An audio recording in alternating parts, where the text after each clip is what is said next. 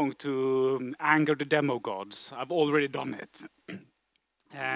By having jet lag and struggled with the projector for 15 minutes this morning and given up on the way I originally intended to do this presentation. I'm going to talk about Microraptor lua, which is a small subpart of Microraptor GUI, which is a project I started playing with about half a year ago. And Microraptor GUI is in good traditions of various projects named after some random animal. Microraptor GUI being a four-winged dinosaur capable of guided flight. So the GUI part of the name is actually meant to be lowercase. It's not an acronym. It's short for guided flight.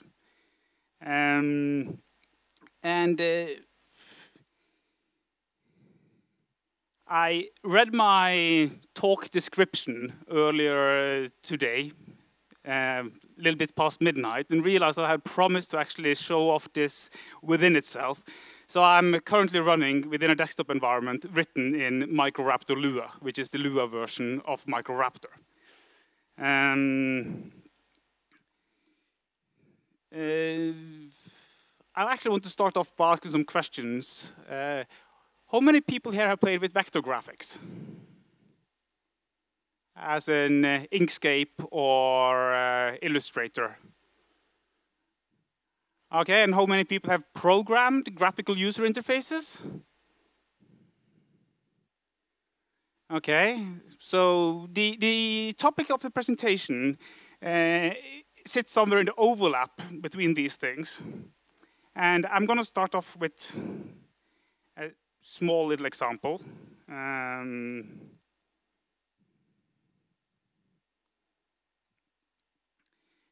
In Lua, and I'm not going to talk that much about things in the beginning, but I'm drawing two things here. I'm drawing a triangle, which is red. Where I set the source to be red, I'm going to change it to be purple. And that triangle is movable. And we also have a movable circle.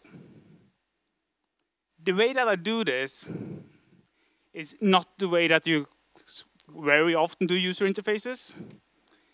But I'm going to describe exactly the code that draws things first.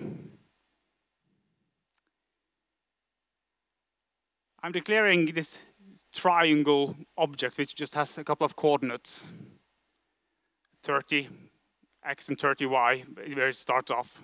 If I change it, we will move where we have a starting position of this triangle. And then I have a function which is the actual drawing of the user interface, where I get some reference to Cairo, which is what I'm using for drawing the vector graphics. And I set the source color, and I move to the coordinates where I said the triangle started, which was 30, 70 now.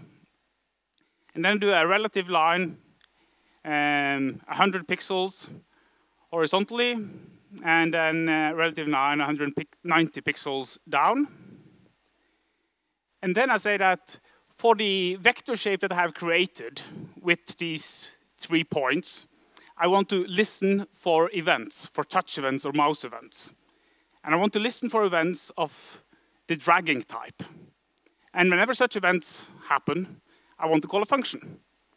And what I want to do is to change the x and y coordinates of the triangle. I want to add up with the delta coordinate, which we had.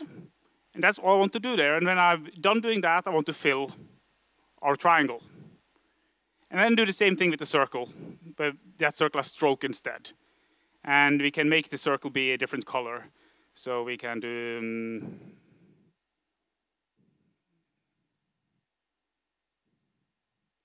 have a green circle instead, and we can fill that one as well as the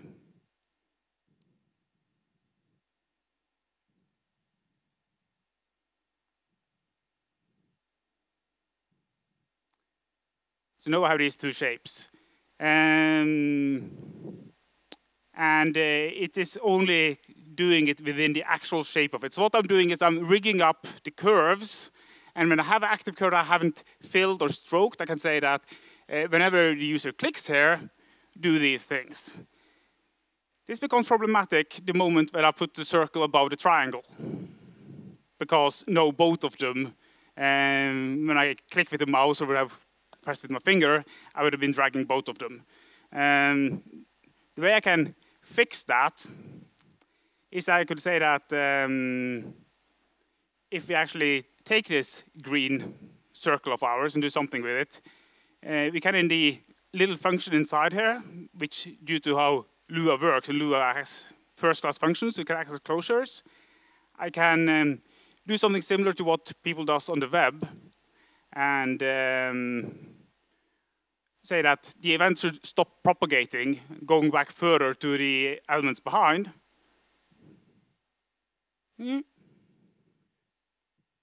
Okay, propagate there. And now I can click this circle, and it will drag both of them at the same time. One thing that is interesting with the way I've rigged this up is that I can also adjust the scaling of this entire image, or I could do something that's more interesting with vector graph. I will actually rotate the scene I have here.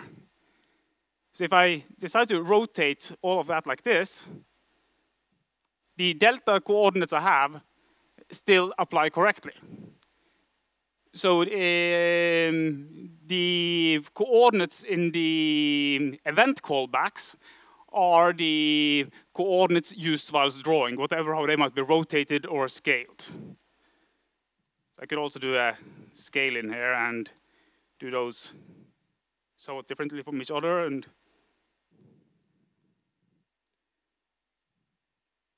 it will still work and do the correct computations.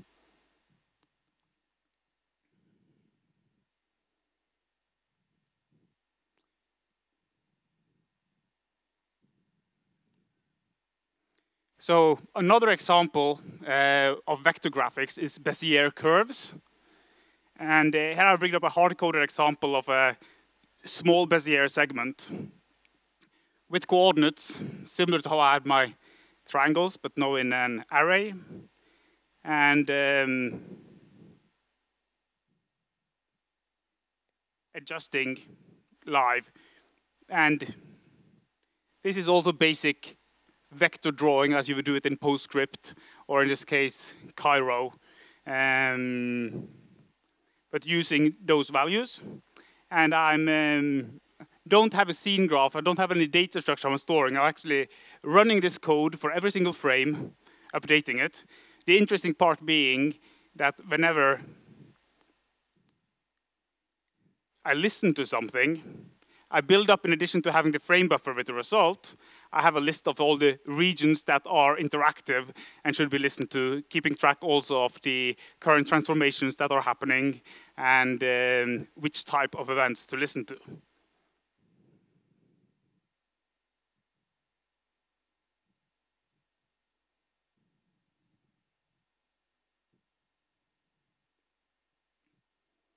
And I should probably also mention that the kind of text editor I'm using now is also written using the same framework. And here's another quick example that builds up a list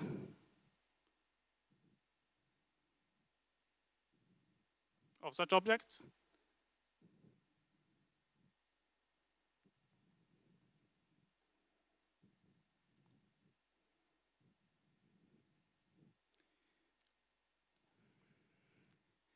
But events and drawing things with vectors and having interactions on them is not how most usable user interfaces are. They consist of a lot of text.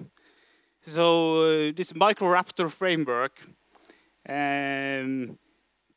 focuses on reusing the concepts of the web and in practice CSS for how text can be styled and what you can do with it. in a sense, it is like a terminal on steroids.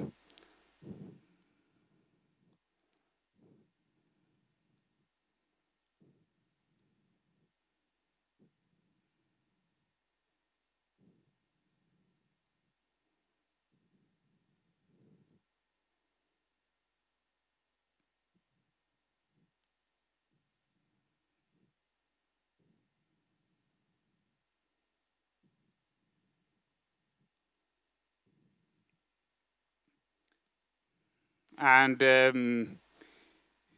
even getting to the degree that you can feed it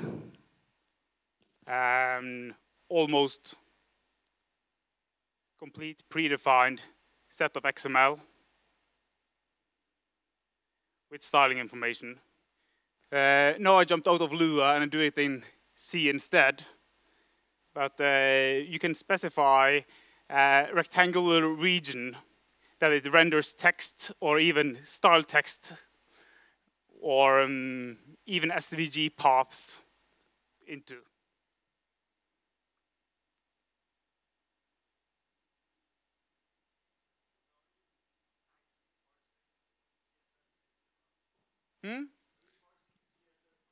Let's use the mic. Oh, now I have a mic to heckle you with. Are you actually parsing XML and CSS? Yes. The C library of Microraptor contains CSS implementation, which parses CSS and then understands all the CSS rules. And the XML is a simple event-based, kind of Sax-like XML parser, which then builds up the CSS on the fly, but also keeps track of which XML element you've opened up, which classes you're entering, which IDs it has, so it builds up the CSS path. And if I go back to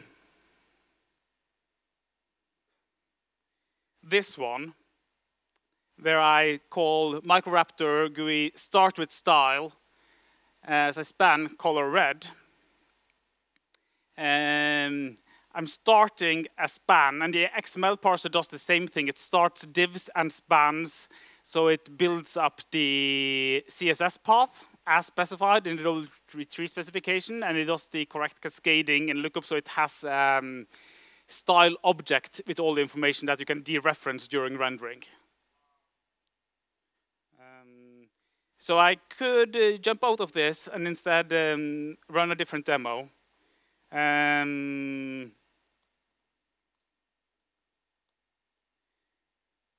So this is a tiny little web browser-like thing showing a slide, which is a stupid little HTML document, saying which backends Microraptor has. It has a GTK backend, which allows you to use a full GTK window under Wayland or X. It has something called memory map machine, which is a project which is what is being used instead of Wayland or similar for compositing multiple processes and applications here. And it also has the ability of actually running these applications straight in the terminal.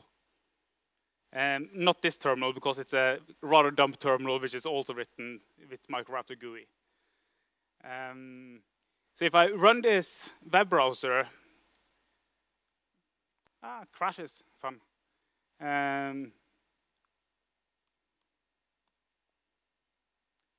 So this is a slightly more complex rendering with hover states. Also showing how it deals with inline SVG within kind of the browsed content. But yeah, the intentions, as I see it, is not that this should be able to render arbitrary web pages, but for controlling some small amounts of typography in a user interface, it is useful to style it with CSS. I also have quite a few small little examples. So this is an Othello game written entirely in Lua with an AI as well. Which was see, darkness doesn't always win.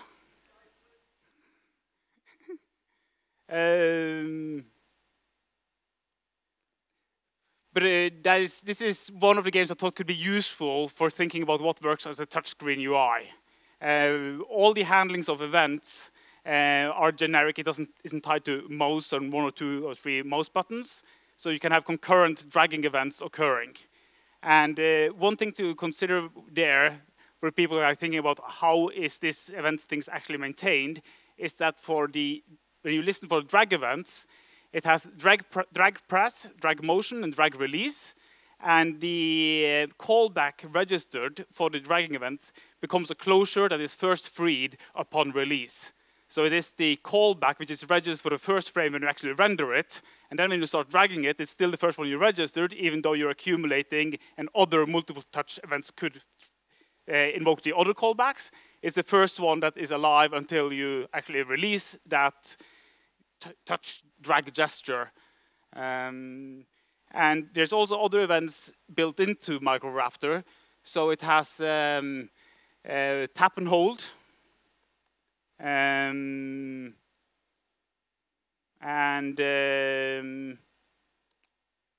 think, does it really have that many more? Tap and hold. And I believe it has double tap as well, and it does this ambiguation between different such classes of events.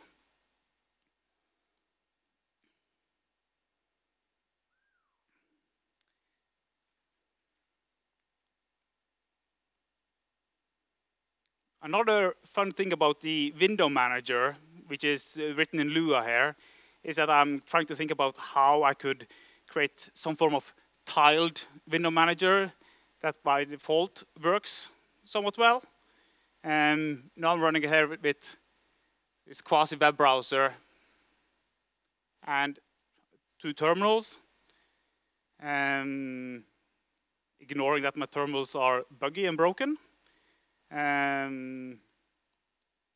But I have some tools to play some GIF animation.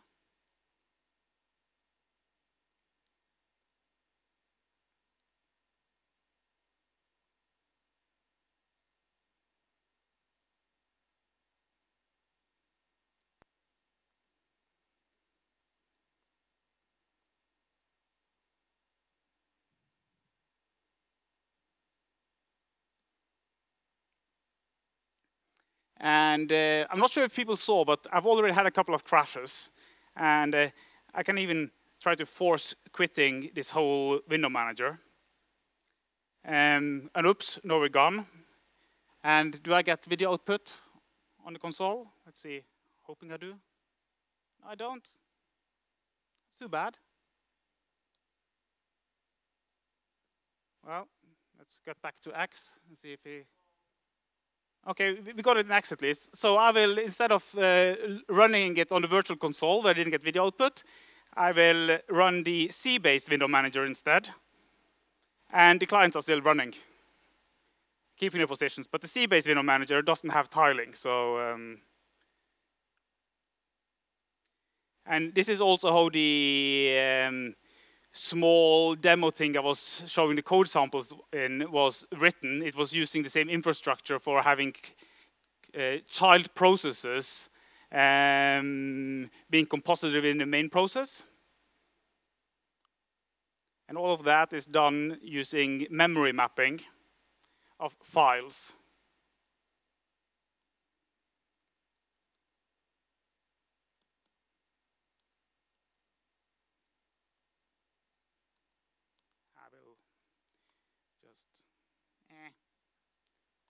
Segfaults are fun.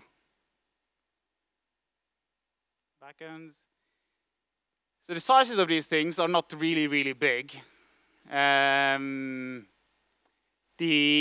memory map machine thing, which abstracts both the frame buffer events and PCM, is 11 kilobytes. Microraptor GUI itself is 300 kilobytes. And then I'm using luajit, which is 300-400 kilobytes as an interpreter.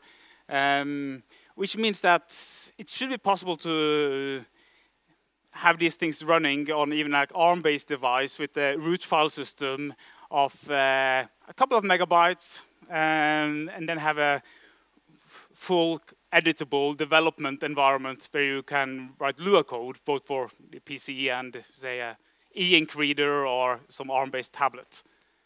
That was my outline. There's a few things missing. I have plans for adding better support for shaping of Unicode text. But in general, as an experiment, this seems to be working out quite well. And the biggest advantage I see that it has is that you actually don't need to have a scene graph. You can render from any data structure or iteration APIs you have directly. So you cut out a lot of middleman and resource management, memory waste, and similar. Wow. So questions? Awesome. First round of applause. And I'm impressed that you dared invoking the demo gods, as you say. It's always great to see some live coding. Okay, let's get up there. You talked about the different backends. There are some frameworks like, for example, Maui and Love2D, which are becoming fairly popular recently. Have you considered integrating with those? I would imagine that maybe some, for example, Love2D users could be interested in using this in their Love2D applications. I haven't looked really into that. Some of the way that things are being done for, in particular, the keyboard events here, is actually inspired by how Love2D does its keyboard handling.